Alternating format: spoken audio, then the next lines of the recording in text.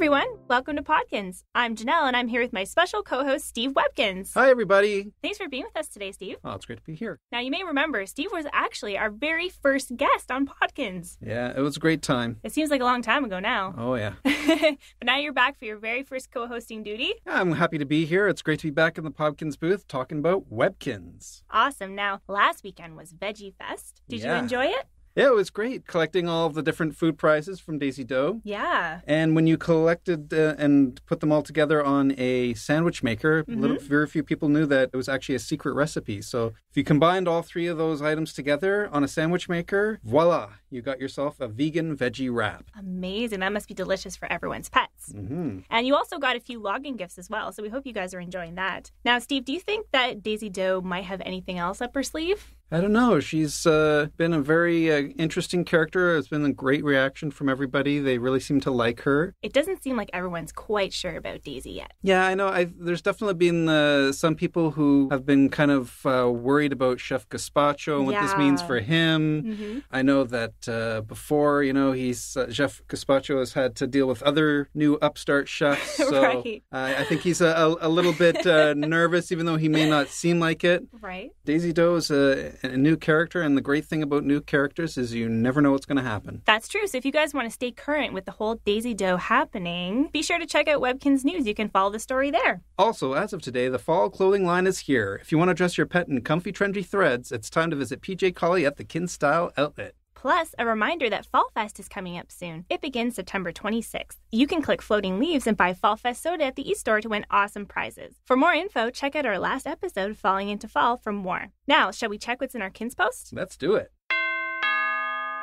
Last episode, we asked you to tell us what being a leader means to you, and we got some amazing answers. Play Now Puppy wrote, Dear Podkinz, I show leadership at many places like at my house. Leadership to me means being responsible wherever you are. At home, I show leadership by setting an example whether I'm cleaning my room without asking, helping clean up a mess, helping cooking, or teaching friends and family how to do something. Those are great examples of being a leader for sure. Yeah. Jay and Sue wrote, I have a friend from school who's a great leader. She studies hard and is academically very strong. She's funny and very athletic. We're on the same team for one sport and she's a leader there too. She's extremely talented and can lead anything. She could lead a group project at school and express her opinion very clearly without being rude, and can keep people focused. Everyone wants to be in her group. She's a great person and leader. C. Vasco wrote, I was a leader when I worked. I was an incident commanding officer. Wow. That's an interesting sounding job. Yeah. I'm retired now, but being a leader takes courage, quick thinking, and thinking about others and their well-being, sometimes before your own.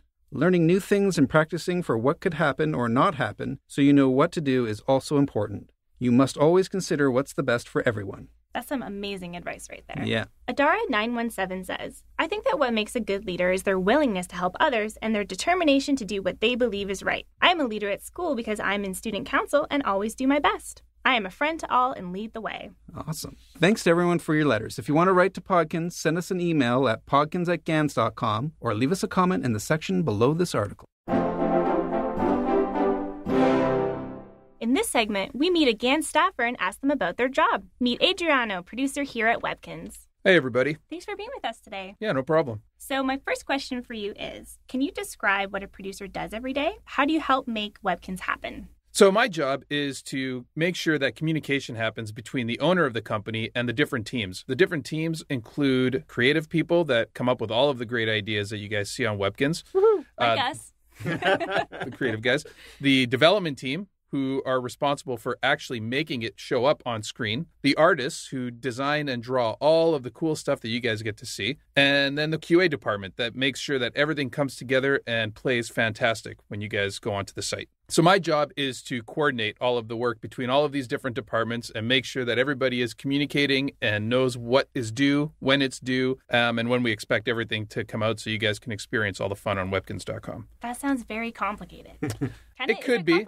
Yeah? It could be very complicated, but if you are on top of everything and you make sure that you work well with everybody and work as a team, it actually gets done pretty seamlessly. Nice. Okay, so I have one little question here for you, Adriano. I'm just wondering, were you always interested in working in games? Why did you end up working in the games industry? I worked hard to get into it. It wasn't very easy. It's not a very easy industry to get into. It's competitive, isn't it? It's very competitive. Everybody wants to be a game developer. But if you stick to it and you work hard and you are tenacious about it, you'll definitely find your way into the industry if it's something you want to do. So I think that it's fun, it's challenging. I've loved video games my entire life. So it's pretty much my dream job. Awesome. Now, in this episode, we're talking all about leadership. So I have a question for you. What does being a leader mean to you? There's a couple of things that you need to have to be a great leader. Leadership means the ability to empower people to get their job done. So you're not really telling people what to do, and you're not really commanding people to do things, but you're making sure that they have all of the tools that they need to be able to do their job properly as professionals. So some of the fun things that we do at Webkinz to make sure that things get done is we have a lot of meetings together and we talk about a lot of fun stuff, a lot of brainstorming about what new characters you're going to see in Webkinz World, all the new storylines that you guys are going to see in Webkinz World, and you guys are going to see some really cool ones coming up soon, and all of the new awesome ideas that you guys see every few weeks when we do our releases on Webkinz. So on Webkinz News is a great community for you guys to have your voices heard. So when we get together to do these brainstorming, we definitely make sure to listen to what our community is saying on the forums and in the comments to our news articles. So we really value the opinions of all of our users and listeners as we go through these processes. So I have a two-part question.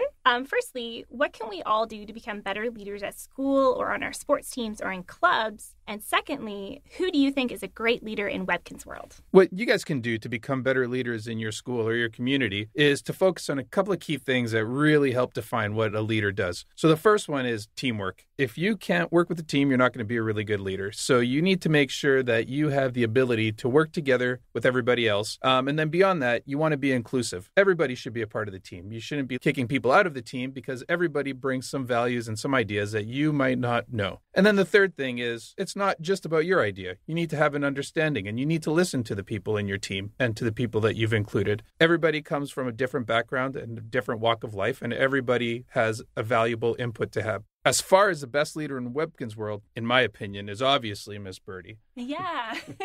She's the one that takes everybody through the site and introduces all of the new players to Webkinz World, to all the great and exciting features. Yeah, she has a vision and she wants everyone to share her vision. And do you think that's what makes her a great leader too? Definitely. And the fact that she leads you guys in school is a big one and teaches everybody. So I definitely agree that Miss Birdie is the best leader on Webkinz. Agreed.